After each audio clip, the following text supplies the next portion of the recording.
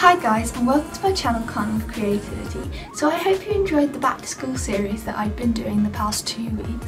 This week I'm going to be showing you another organisational tip which could be used for back to school, I guess, but this was just more of a necessity for me that I found. And so today I'm going to be showing you how you can make your own rolling caster unit to go underneath your desk for added storage.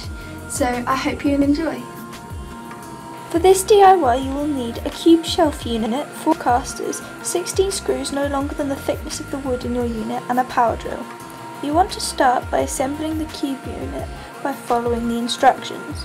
You can get cube units from a lot of stores such as IKEA and Homebase, as well as eBay. I got mine from eBay as it was the only one I could find small enough to fit under my desk with the height of the casters as well. I used a power drill to drill the screws in as it was quicker, but be careful not to over tighten as this may split the wood.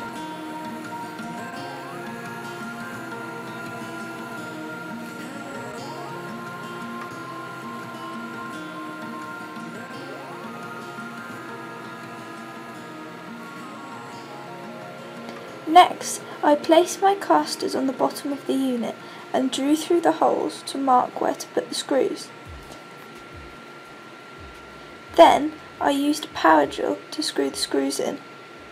The power drill is strong enough to tighten the screw into the wood without needing to drill a hole.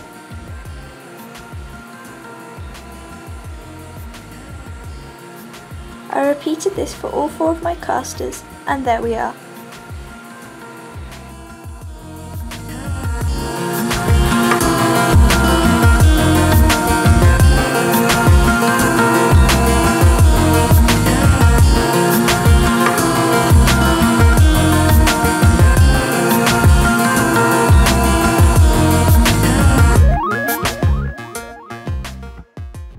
Thanks for watching guys, I hope you enjoyed this. Make sure to subscribe if you did like this video.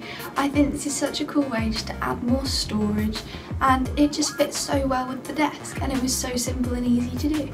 So yeah, I love it. So thanks for watching guys, and I'll see you next time. Bye!